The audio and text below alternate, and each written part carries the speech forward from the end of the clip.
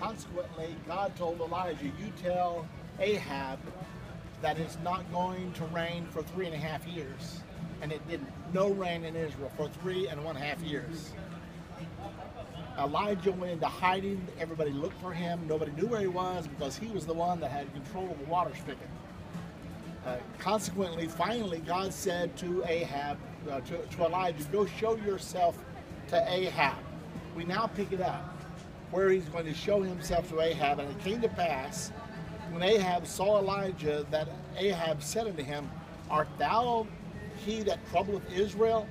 And he answered, I have not troubled Israel, but thou and thy father's house, in that you have forsaken the commandments of the Lord, and thou hast followed Balaam. Now therefore, send and gather to me all Israel unto Mount Carmel, which is here, and the prophets of Baal 450, and the prophets of the groves 400, which sat at Jezebel's table. So Ahab sent unto the children of Israel and gathered the prophets together unto Mount Carmel. Then, I'm not going to read the entire thing, but he said, now whoever answers by fire, he's the one that will be God. So he had the prophets of Baal, and the prophets of the groves go first. They offered a sacrifice, they danced around it, they even cut themselves, trying to get Baal to send fire from heaven. All day long it didn't work. In the meantime, Elijah goaded them a little bit about their false religion. He said, well, maybe your God's on a vacation right now. Or maybe he's taking a nap. Or perhaps he's on a journey. Finally, he said, okay, enough. You've had enough time. And he had them back off. He built an altar with 12 stones representing the 12 tribes of Israel. He put a sacrifice on the altar. He dug a trench around the altar. He said, now bring me 3 barrels of water. 3 barrels of water. This really is a salvation issue because they shed the blood first, offered the sacrifice, then they baptized it, and then the outpouring of the fire is symbolic of repentance, baptism, and the infilling of the Holy Ghost. So anyway, he brought 3 barrels of water, poured it on the sacrifice. Now, he's planning on God burning this sacrifice up, and here he is dampening it down to make sure God can really do it, that it's not some kind of an easy trick.